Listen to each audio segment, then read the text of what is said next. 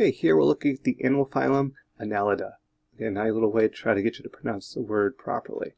And if you recognize this picture, this is the phylum that the earthworm falls under. So what's key about this particular phylum? Well, it's the rise of segmentation. So this is kind of in the early innovations of the body plan of our coelomates. Segmentation is one of those key factors. This is the first kind of phylum that shows this as an evolutionary kind of step. The basic body plan of an annelid is that the tube within a tube concept. So the digestive tract is suspended within the tube of the coelom. So we see a tube within a tube, and this actually holds true for us. Our intestines and our digestive system is a tube within our body cavity. So that's where the term tube within a tube comes into play. Now, I'm not going to require, for at least my class, all the knowing of all the individual identifications here, but it could be helpful if we do a dissection of an earthworm. Kind of the outside view here, and there's segmentation.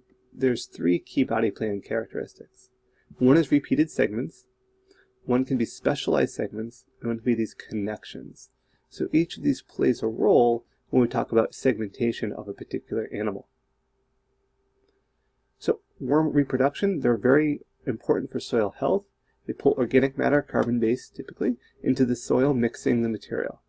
Worms have both male and female reproductive organs, and this clitellum is the main function to store the eggs of the worm. That's located right here. So that's our clitellum right there. This is earthworms mating.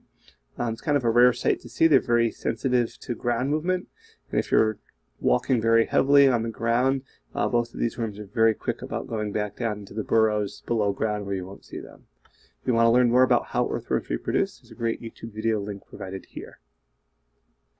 I know this might be a little bit of a shocker of an image. Probably wasn't expecting this, but if, again, we do that earthworm dissection, this is another great way to view it. Or if you're not fortunate enough to be able to take my class and experience it for yourself, this is another video link here, 21 minutes of an earthworm dissection. So hopefully you find that interesting. Be a little bit longer than this video here. Key features here, segments within a long body that's covered with mucus to help conserve water. Again, we are terrestrial based. These animals need to find a way to conserve water.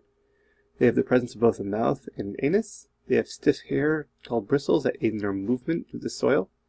Commonly hermaphrodites, meaning each individual carries both male and female organs.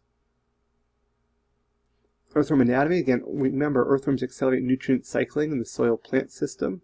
This is the head region, the mouth region. This is where they're first taking in some of that food and passing it through that tube within a tube concept. And I'm not going to be requiring you to know all the individual parts. Just realize the heart, yes, that is plural, and many lines, they have more than one heart there, kind of passing and helping their circulatory system along.